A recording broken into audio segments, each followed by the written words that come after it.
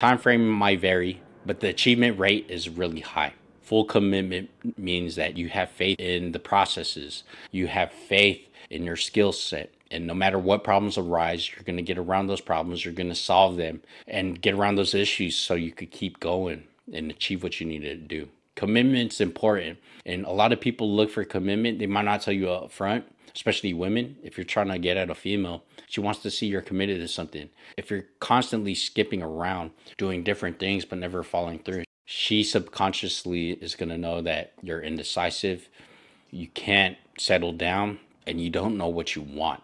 And you know what? That's totally opposite of what we call a killer in business. Killer in business knows what he wants, stays committed, and just goes through it all the way. And those are the type of people you want on your team, in your crew, and in your life.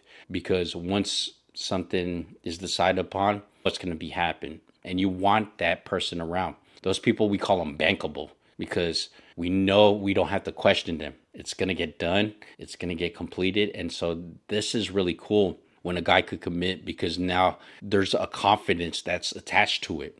Most people don't really talk about this as well.